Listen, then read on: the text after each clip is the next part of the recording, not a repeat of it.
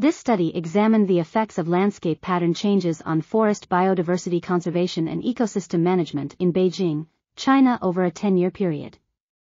The study found that the overall biodiversity maintenance capacity, BMC, of the forest landscapes improved, with the majority of the areas experiencing an increase in BMC. Additionally, the landscape pattern changed drastically, with landscape intermixing and compactness decreasing slightly, while landscape connectivity and diversity increasing significantly. Furthermore, the study identified the compactness as the most important factor affecting the BMC of the forest landscapes. Compactness had a positive effect on forests with high BMC, but a negative effect on those with low BMC. These findings suggest that landscape pattern changes can have both positive and negative effects on forest biodiversity conservation and ecosystem management, depending on the level of compactness. This article was authored by Yang Liu, Jing Zhao, Zheng, and others.